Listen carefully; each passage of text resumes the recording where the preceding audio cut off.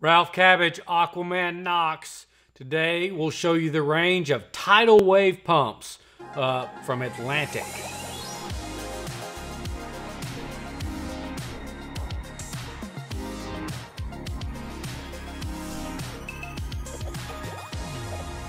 Okay, today we're going to look at the range of tidal wave pumps from Atlantic. This pump was developed, again, I know the gentleman who helped in the engineering of this, and it was developed specifically for pond applications, taking some of the older pumps and trying to make the best of both worlds.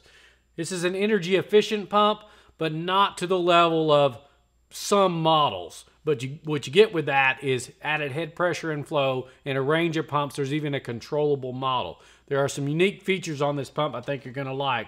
They all come with 20-foot grounded cords. They're all UL and CUL listed. It has a very unique screen on the top, allowing the pump to be mounted like this for your surface skimmers. For ponds, you can put a 90-degree elbow on there and use them like that, or they can be used in the upward position. It has very unique clips where you can just pop the clips off and then remove the front screen for the pump. When you remove the front screen for the pump, then you get to the front volute area. It's using standard US threads, 1.25 inches, 1.5 inches, depending on the size model. This is the 1500 model pump, and its maximum head is 15 feet, 1,640 gallons per hour.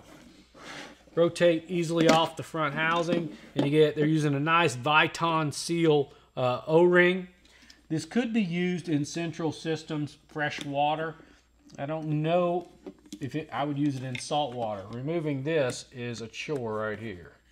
To get to it has a very unique impeller, and to get to the impeller and rotor, you have to come in here, and it's kind of a finger cruncher. I had to use a pair of channel locks to turn these tabs. And you can see this pump I would not use for salt water. But once you turn the tabs, you have what is a very unique filter sieve that's in here, Sieve. So it's a stainless steel screen that allows water to get back here to lubricate, but it does not allow big debris to get in and damage that stainless steel housing. Very large, or stainless steel encased rotor. Very large ceramic shaft. It uses a lock front, so you don't have to ever worry about that reaming out. That's something everybody should be doing. And you can see it's a wide open impeller design. That lets debris just be purged through it. So it's not going to clog and big chunky stuff's going to go in there. It's going to purge it on out the other side, which is what this is designed to do. Be very careful when you go back in on these big pumps. You can see the ceramic and the stainless steel on the back side of that. And then once it's in place, and again, I did this with a pair of channel locks. It just moved that. You just turn it and lock it.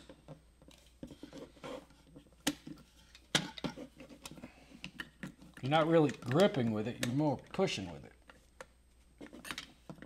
Yep, there we go. And then this front rotates right back on at that point. Okay. Here's the graph for the models, and we will go through the various models. They range from the 1500, which is shown here, to the 9000. So the 1500 is going to be 1,640 gallons per hour at 15 feet. The 2000 model is 2,640 gallons per hour at 18 feet.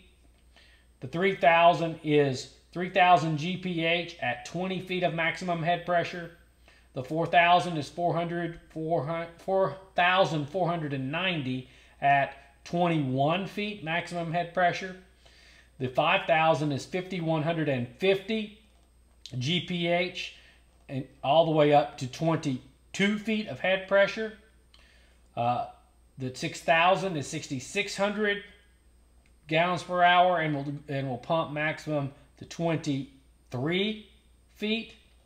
The 7,500 is 7,650 GPH and gets you up to 25 feet of maximum head pressure. And then the Beast, which is the 9,000, is 8,800 gallons per hour and it will pump to 28 feet maximum head pressure. That pump comes in at 587 watts. So at 587 watts all the way down to this 1500 gallon per hour model, this is a pump that's going to be designed perfectly for your pond applications where head pressure could be an issue or high flow. If you want more energy efficiency, the Profimax and some of the models from Oase are better offerings in that category, but this is a beast of a pump. It has a 3-year warranty, and I think you will like this pump for those high head applications or when you're really pumping up and feeding a waterfall type system. The Tidal, don't forget there's a version, a controller for some of these, so you can even control the flow, lowering that wattage and get it just dialed in just perfect. I'm Ralph Cabbage. Be sure to subscribe to my channel, like the video. We'll keep doing them and looking at them. We'll keep busting our fingers and getting wet for you. Have a great day.